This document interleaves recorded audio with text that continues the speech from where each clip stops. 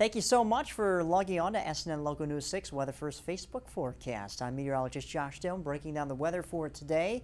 And our highs will top out in the lower to mid-90s. Mid-90s further inland you get. But the story today, other than a few isolated and scattered storms this afternoon, will be the wind. And we're talking about northeasterly winds up to 15 or 20 miles per hour, maybe gusting at 30 miles per hour at times. And this is all due to Hurricane Irene and an area of high pressure off to the north and west that will create a pressure gradient on top of the sun coast. As you can see, not a lot of activity on the radar right now over the sun coast, but here off the southeast coast of Florida, there's some very heavy rain taking place, and that's the outer bands of Hurricane Irene. Now, this is a major hurricane. It's a Category 3 hurricane with sustained winds of 115 miles per hour, and it is going to eventually make that turn to the north and northeast, so away from the state of Florida. However, on the east coast of Florida, they're expecting some strong winds, some heavy downpours at times, and some high surf. But really what's going to be affected here is the Outer Banks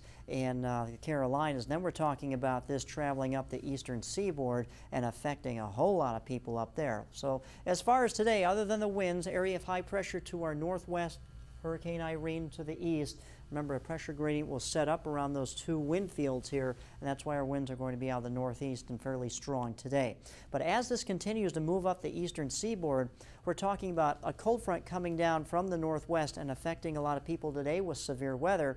And then as Irene comes up from the south, that's going to just aid to more problems, because we're talking about the ground already being saturated here in these areas, and then Irene producing some very heavy rain along with the very strong winds, and you've got a whole lot of problems here. We're talking about trees coming down because the soil is already saturated. Those roots that hold the trees in are going to be weak. Trees will come down with the strong winds, and that's going to crash over some power lines and take out the power. So there's going to be millions of people that are affected by this storm. Here's the cold front that's going to affect the northeast today. You can see the band of clouds here. That's a cold front that's going to charge right into the east coast and cause those severe storms today. All right, for the boaters today, well, not the best boating forecast. A few storms in the afternoon, but as far as the winds go, northeasterly winds up to 20 knots, seas anywhere from 2 to 4 feet, and choppy conditions in the bays. All right, breaking down your forecast, well, the winds are going to be quite strong for at least the next couple of days, and then things start to die down as far as the winds go, but as far as the moisture in the atmosphere, we're talking about that increasing for the sun coast, and that's why our chance for storms will increase to 30 to 40 to potentially 50% by mid next week. Thanks so much for logging on to SNN Local News 6 Weather First Facebook forecast. I'm meteorologist Josh Stone.